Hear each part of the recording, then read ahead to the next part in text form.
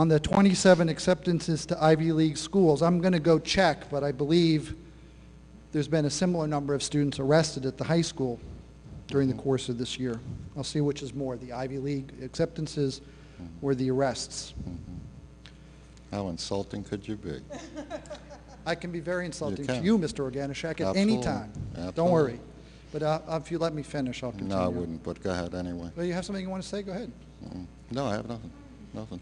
I consider the source. That's why you go on.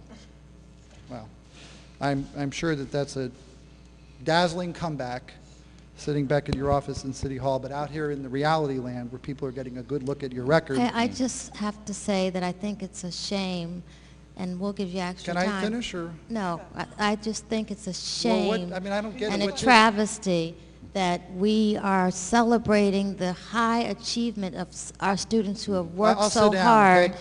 and that you want to correlate that with how many students have been arrested.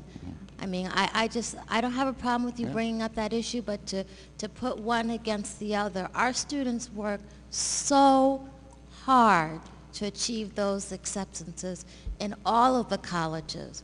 And for anyone to come in here and try and correlate that with arrest, I think is really despicable. I respect your opinion. I respect your right to come here and speak, and I'd like for you to say more about the arrests. I don't have a problem with that, but do not tarnish the hard work of those students. I'm sorry. I think. Now you may return. Thank you. So you respect my right to speak, but you interrupt me and prevent me from speaking? I'm sorry, but I just could not hold that. Well, where do I stand on the clock now? Because, can I start over again? Because this is about the fourth time in a row that I've been interrupted when I'm speaking up here. Okay, you've interrupted me, you've interrupted me, and now you've interrupted me. Excuse me, Mr. Cox. You're done. This is our meeting.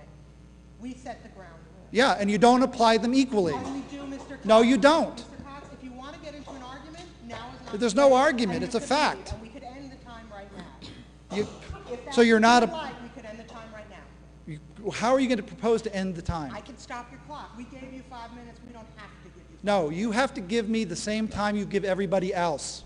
That's the law. No, You should know that because you're a lawyer. Okay? I don't care what rules you make for public comment, period, but when you make rules, you apply them equally. She had stopped the clock because we are courteous to you, Mr. Cox. But we do not. Is it not a fact that the last 3 times I get up to speak, I've been interrupted by you, and by you at the last 3 meetings? Is that not the case? I would like to just speak without interruption like other people. Finish up. Go ahead. Okay. No, I think that this is sufficient, and I hope that maybe it'll be on the TV so people can see, because I will put together clips of the past interruptions with this interruption, okay? It's very convenient that you don't want to hear that. But you know what? I think that it is a valid comparison, because you know what I get tired of in this district? I get tired of people going around cheerleading for the district and ignoring the problems. That's my concern. I have nothing against any students who graduate from the high school. My kids went through New Rochelle High School, okay? They graduated there. I'm proud of that fact. I don't belittle the students who graduated. What I'm concerned is the willful ignoring of the problems that exist in the school district. And the fact of the matter is that there have been a significant number of arrests at the high school this year. And I think that the board is not being informed of that. Now, you just had 2 students that were indicted by a grand jury just a few days ago in White Plains for attempted armed robbery. But there's no discussion of that. There's no discussion of the crime. Let me tell you something. You want to talk about caring about the kids. My son was assaulted at the high school, okay? I have a direct concern about the violence at the school, okay? And I think that I should be entitled to say what I want to say, and I don't need commentary from the peanut gallery or this board, okay, for you to grandstand and get applause from. Who are you getting applause from here? The district administration? Congratulations, it's quite an audience. Fix your pants. Thank you. Thank you, Mr. Cox.